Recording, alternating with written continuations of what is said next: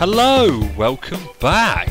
In this episode we're going to be making the block breaker so we can make our own cobblestone, and we're also going to be making the other type of jetpack. So let's get to it.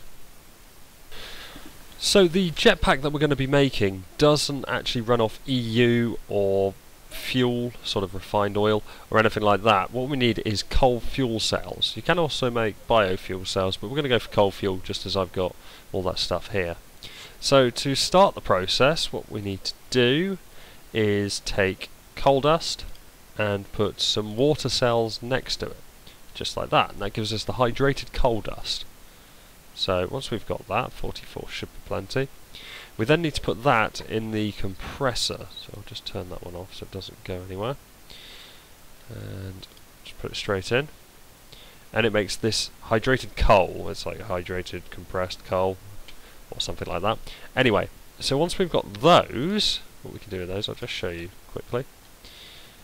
We can make, by taking the H coal and empty cells, you can make the H coal cell. So we take those, and if we put those in the extractor, I'll just turn this one off as well, H coal cell, we then get the coal fuel cell, which is just what we need to power the jetpack. Okay, so let's make the jetpack itself. So to make the jetpack, we need to make an electronic circuit. So redstone there and there, refined iron in the middle, and copper cable all the way round. We're also going to need to make a fuel tank, which is just tin, like this, in this sort of jerry can shape, and there's the fuel tank. So, now we've got those, we're ready to make it. So electronic circuit at the top in the middle, empty fuel can in the middle itself, and refined iron down here, and here, with redstone there, and there. And there it is, the jetpack. So, now that we've got the coal fuel cells and the jetpack, all we have to do is put the jetpack in the bottom and put the coal fuel cells on top. Let's just slowly start to fill it up, and when it does, we will be ready for flight. So, I've got the jetpack all fueled. Let's see the difference. Whoa! Well, I've never been able to get up here before. Right up to the top of my my wind turbines. That is pretty high. It's pretty high. It's pretty rainy up here. Yeah, so that's pretty good. Pretty happy with that, considering the highest I could get with the other jetpack was about here. And that's if I sort of jumped up. So that's really good. And again, with this jetpack you can engage the hover mode, so if you hold down M, then it'll hover. The difference is with this one, doesn't hover up, whereas the electric jetpack you can hover up with. You'll only hover down with this one. I'm pretty sure it doesn't kill you. Let me just check that. Let's give it a quick test. Hovering down. I'm pretty sure that won't hurt you. But there was a bug in other versions where it did. No, that's perfect. So pretty good. And you can get pretty damn high with it as well. That is more like it. So, now we're going to make the block breaker, and this is an excellent piece of equipment. This is going to allow us just to make cobble out of nothing. So, to start with, we're going to have to make an iron pick. That's right, an iron pick. There you go. And then we're going to need to make a piston. So the piston is just wood across the top, piece of redstone bottom middle, iron ingot in the very middle, and then cobblestone down the sides, just like that. There you go, piston. So, yeah, we've got everything here. So, iron pick at the top, piston in the middle, cobblestone all the way down the sides, like this, and then one piece of redstone at the bottom. And there it is, the block breaker. Okay, so now we'll just head outside, and I'll show you how we're going to use it. Oh, I'll just pick up some lava. Okay, so this is my new extension, by the way, and it's absolutely gorgeous, I'm sure you'll agree. Some lovely little flowers there. Rising sun there. Amazing. Anyway, this is the block producer, basically. This is what's going to make the cobble for the block breaker to break. So the design is quite important.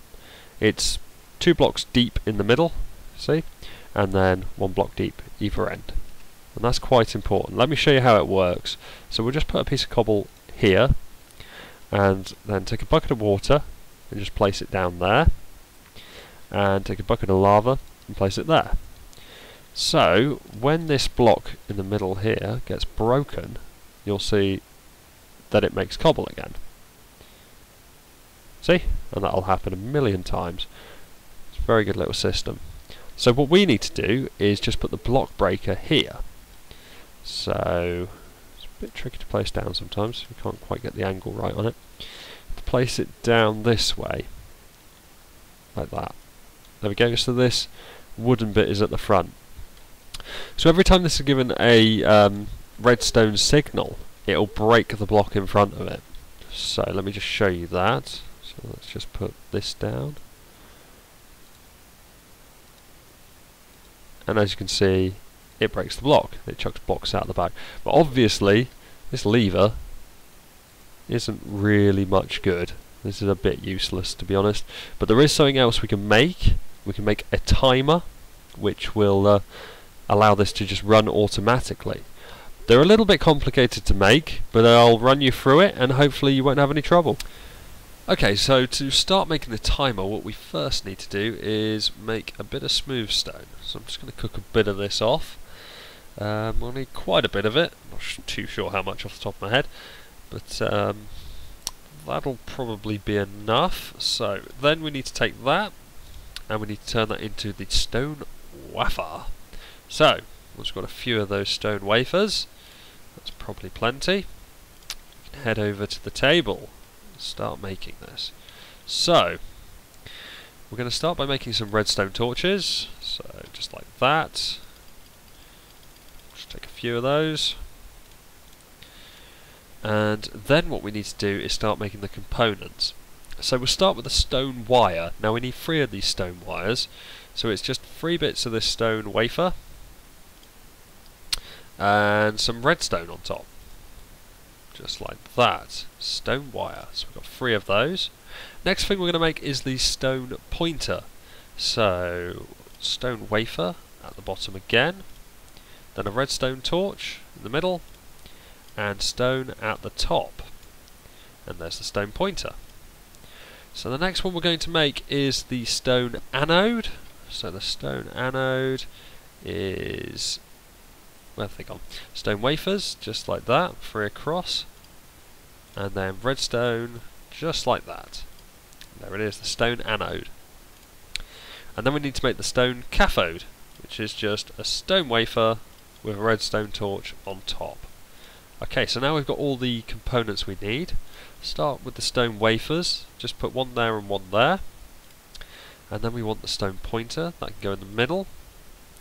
Stone wire goes here, here and here. And then the stone anode here and here. And then, there he is, stone cathode, just there. And there it is, the timer. So, we'll take this outside and we'll set it up. So I'm back outside now, and as you can see I've switched this around. That's just because my pipes are over here, so there's no point having the pipes running all the way around that side. So what we're going to do first, before we put this timer down, is we're just going to sort out the pipe. Now usually for this you'd use the hydraulic tubes, but we're not going to use that because that involves making an alloy furnace and it's loads of faffing around that we don't need to do. What we're just going to do is kind of cheat, I suppose, and we're just going to put a chest there. So anything that comes out is going to go straight into the chest. And then what we'll do is we'll just put a wooden pipe there, and then a redstone engine and a lever. Have I got a lever? Oh, I've got stick and cobble. Oh, I've got one right there. We'll use that one then. So, lever just there. And then we'll just run this cobble pipe. So run it back this way, go there, mind the gap, go to there, and we'll just send it up that way, like that. Now we're going to have to put a piece of iron pipe in here, so we'll just knock this out and let the stone go everywhere for a minute. Iron pipe in, connect this one up as well, just there. and then use the wrench just to turn it around. And we've got one piece of cobble going the wrong way. That's fine. So now all we need to do is put this timer down. So we'll just put it there like that, and just need to put a piece of redstone on top of there, and there we go. Now this timer you can set, so you can choose the time for it. So at the moment it's set to 2 seconds, which is a bit of a long time. We can just put it right down to the minimum, which I believe is 0.2 of a second, but that kind of ruins the look of it, and I do like things to look, you know, reasonable. So we'll just increase that, and we'll do it every half a second. So it still keeps its animation, still looks quite good. I do like the animation on this. As you can see, it's just a redstone torch with this little connector which goes around and makes contact with that and sends a signal. It's quite good. Yeah, so there we go. So that'll be pumping out cobble into here. See, it's building up already. So we just need to fire up the old redstone engine, and that'll start pumping it out. So it's a pretty good way of getting cobble, this. It's not too much of a cheat. I don't really like cheating, to be honest, but this is only for cobble, and to be honest this one's just going to be to supply the recycler to make scrap. So there's no point having a big quarry going to do that. My world's already starting to get quite laggy from having so many quarries and all the destruction I've done with the destruction catalyst. So this is a good alternative, I think. So that's it for this video. Thank you very much for watching, and I'll see you next time. Cheers!